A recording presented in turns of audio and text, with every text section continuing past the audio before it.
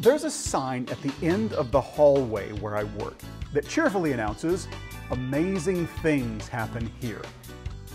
As much as I would love to agree with that, because I work there and I think I do amazing things, I have to ask, is this claim testable? What would it take for a thing to qualify as amazing? I mean, I do things. Are those amazing? Here's another rather silly example from online news. Is this claim sufficiently precise to be falsifiable? The Epoch Times announces, experts predict that the Fed will do something unexpected soon. Wow, that is some hard-hitting journalism. But could this claim be falsified? Could you argue that something has happened? Was it in fact unexpected? Did it happen quickly enough that we could call it soon? Could you even say that it was something? If the hypothesis is not falsifiable, it's going to be impossible to prove. Falsifiability means that the hypothesis makes sufficiently precise predictions that, if it was wrong, we could measure it. That doesn't mean that the hypothesis is wrong. It means that it is sufficiently precise that, if it was wrong, we could demonstrate that it was wrong. That is what makes the hypothesis falsifiable. Let me illustrate with this idea of there being life on other planets.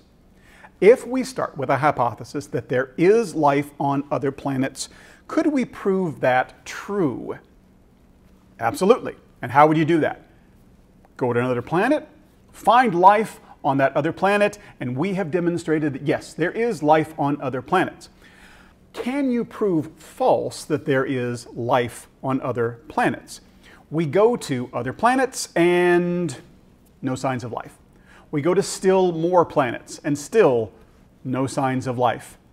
Have we now demonstrated that there is not life on other planets? Well, someone could easily say, yes, but there's probably another planet out there somewhere where we would find life. No matter how many times we don't find life on other planets, we haven't proved that life on other planets doesn't exist. But now let's give it a twist. Let's test the hypothesis that there is not life on other planets. Could you demonstrate that it is true that there is not life on other planets? After going to multiple planets and not finding signs of life, we could say that the available evidence supports the contention that there is not life on other planets.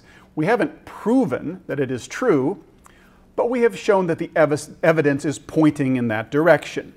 On the other hand, testing the claim that there is not life on other planets gives us something that we don't get when we test the opposite of that hypothesis. It gives us the ability to falsify. In other words, if we go to another planet and we find life on that other planet, we have definitively proven that this hypothesis is false.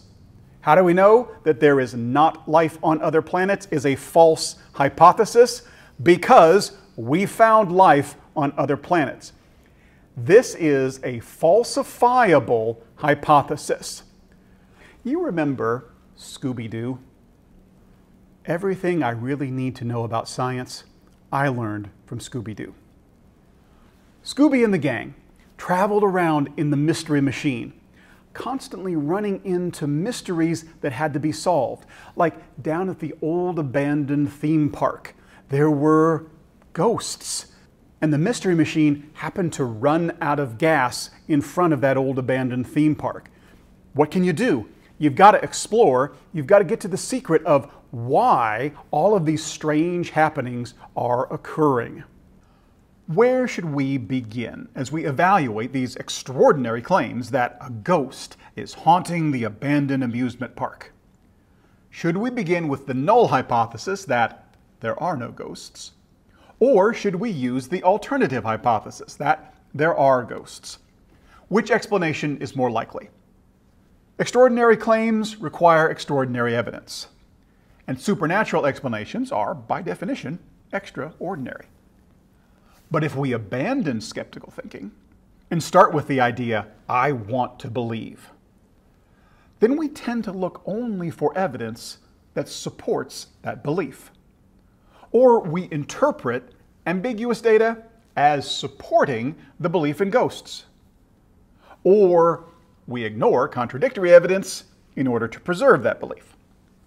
But when we start with a falsifiable hypothesis that there are no ghosts, and then, after a little meddling, we unmask the amusement park caretaker as the one behind the supposed ghost sightings, then there is no room for explanation by ghosts.